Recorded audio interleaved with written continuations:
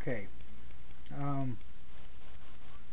Explanation on some of the terms of some of the things that I talk about in the videos and replies that I make.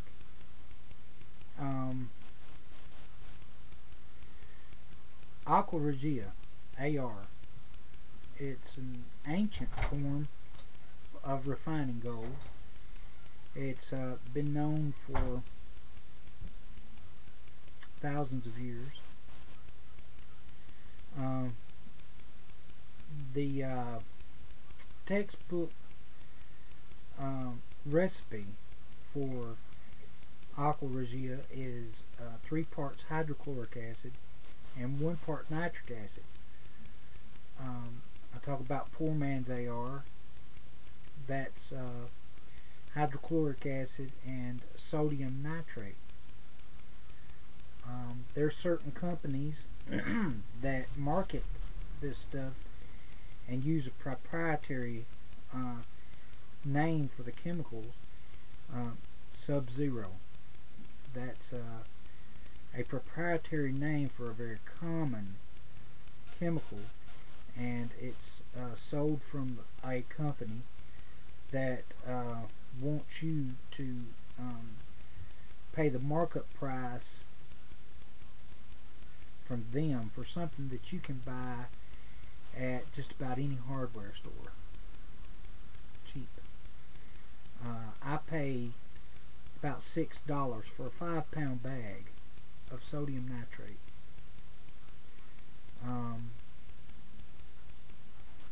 I buy hydrochloric acid in the form of muriatic acid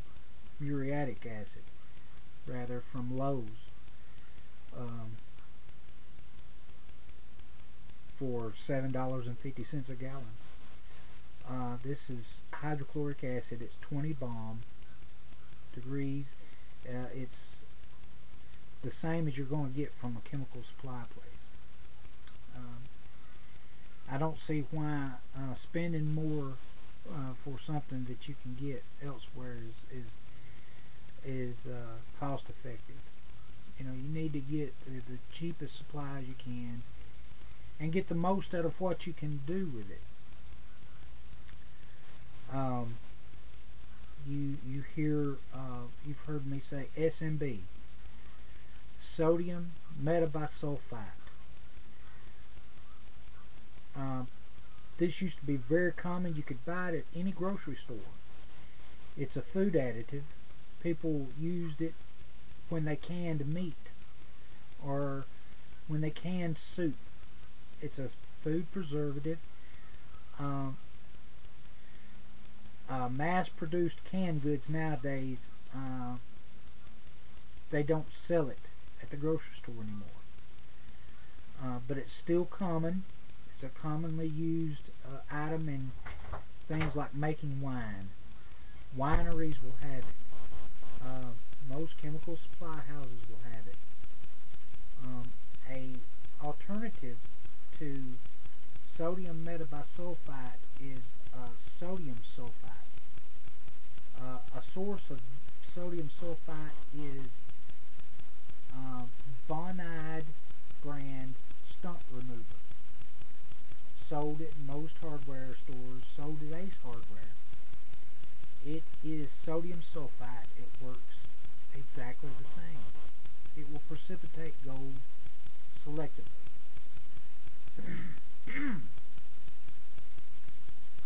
There are other chemicals and compounds that will precipitate gold selectively. I like using SMB. You can use sulfur dioxide gas by itself. You can buy the gas in bottles like you do oxygen or acetylene. Sulfur dioxide gas is used by a lot of refiners to precipitate gold. It leaves no salts behind. Oxalic acid will precipitate gold. Oxalic acid precipitates gold in metallic form, and leaves the gold looking like gold. Sodium metabisulfite drops gold, it looks like a tan powder. Oxalic acid drops gold crystals, and it reflects the gold light, so it looks like gold when it drops.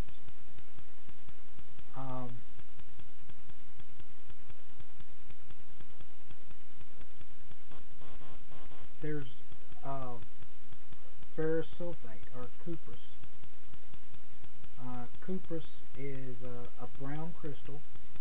It's formed by dissolving iron in diluted sulfuric acid, and then excuse me, evaporating the acid down and leaving just the crystals. This selectively precipitates gold.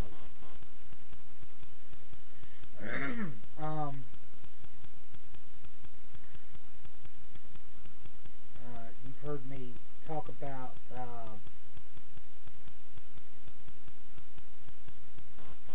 hydrochloric chlorine to dissolve gold foils. This is hydrochloric acid, uriatic acid, and household bleach. Be warned, this evolves chlorine gas, which is highly toxic. It doesn't cause long-lasting effects, but it can asphyxiate, and it does cause pulmonary edema. It's a corrosive gas, and it should not be inhaled.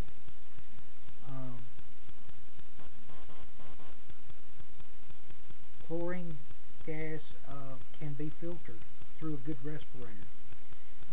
I suggest getting a respirator that filters organics, organic acids,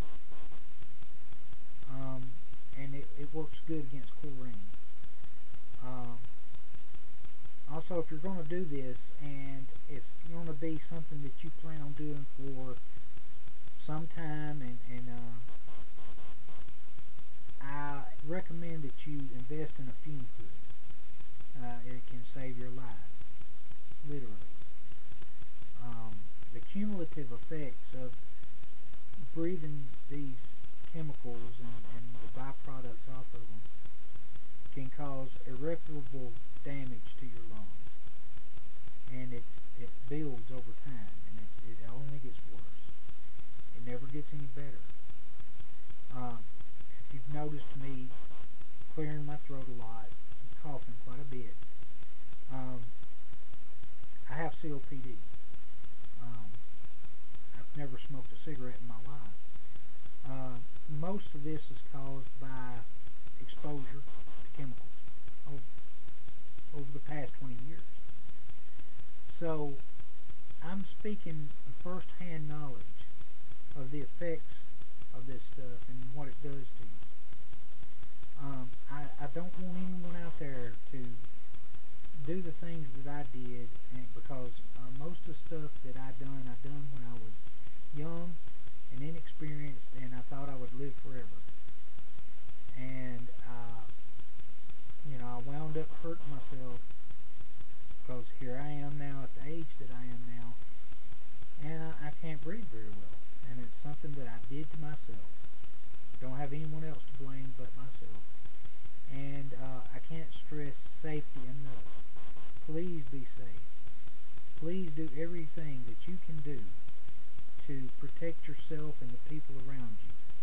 Don't endanger yourself. Don't endanger your family. Do not process anything inside your home. You don't want it in your living space.